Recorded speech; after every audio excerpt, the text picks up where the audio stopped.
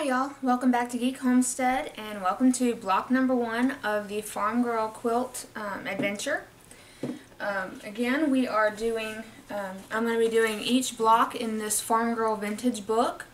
Little tutorial on how to put it together, and then we'll make some quilts out of the blocks that we get. So for today, the first block I'm going to do is called the Apron Strings block. And this is what it looks like when it's completed. So it's a pretty easy block to do, and so I will show you how to put it together. Okay, once you pick out your block in the book that you're going to do, it's got written instructions as to exactly what sizes and how many different colors of fabrics and how big to cut them. So I have cut all the pieces for this, for the Apron Strings block. You've got 4 little ones. You've got 4 medium-sized squares, and I've got 4 big squares. So we are going to put these together. So the first thing you do with this is you take 2 of your large squares, put them together right sides together, and then you're going to draw a line from one corner to this corner, and then you're going to stitch a 1/4 inch off that line. So we will do that and be right back. Okay, so we have stitched the 2 lines corner to corner. Let's see if you can see those. See that?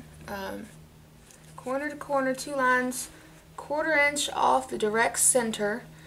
And if you can tell, I did not actually draw the line. I kind of I mark it where the corners would be on the corner, and so I eyeball it. I always have. But it works out well. So some of you, you may want to actually draw the line. Sometimes I actually do. But most of the time I just eyeball it. So anyway, so that is 2 of our squares right there. Okay, and actually with the line you're going to, after you stitch them together with the line, you can cut them directly on that line that you marked from corner to corner, and then that will give you your 2 half triangle or half square blocks, which is what we need. So you do that with both sets of the extra large 4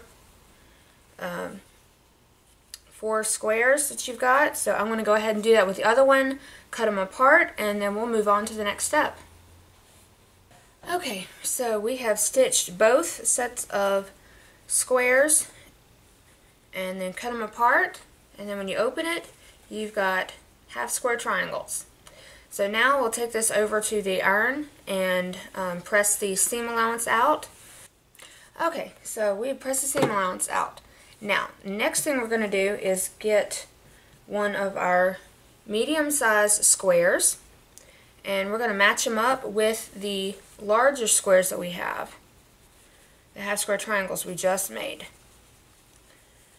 So I'm going to start with one of these, navy blue and the yellow.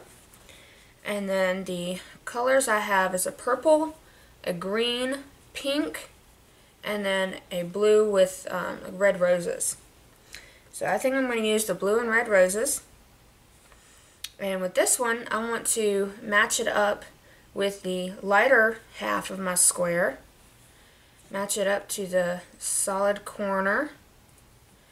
And then, again with this, you can draw the line if you want to, or as I like to do, I eyeball it. And then I'm going to stitch a line directly on the corner to corner of the small square to where the block will then look like this.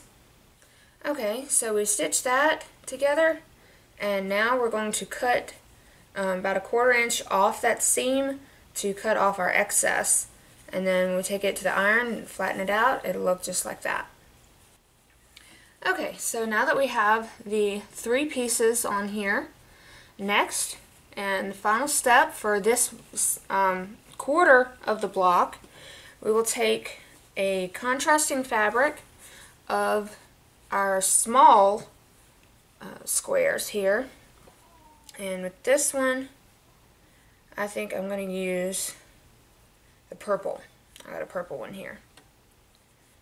So, like the medium-sized square we did, we're going to match up the small square with the solid corner of the large square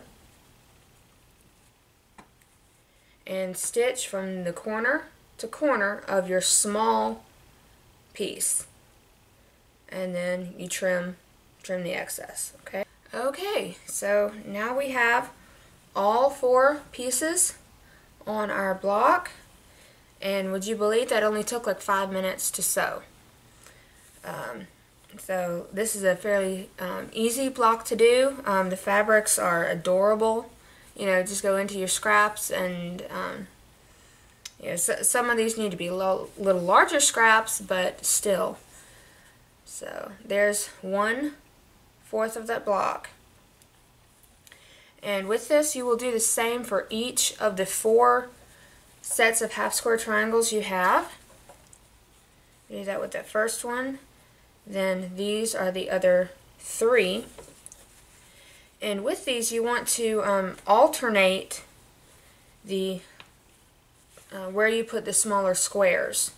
See, I put the smaller square against the herringbone here, so next the smaller square will go on the yellow.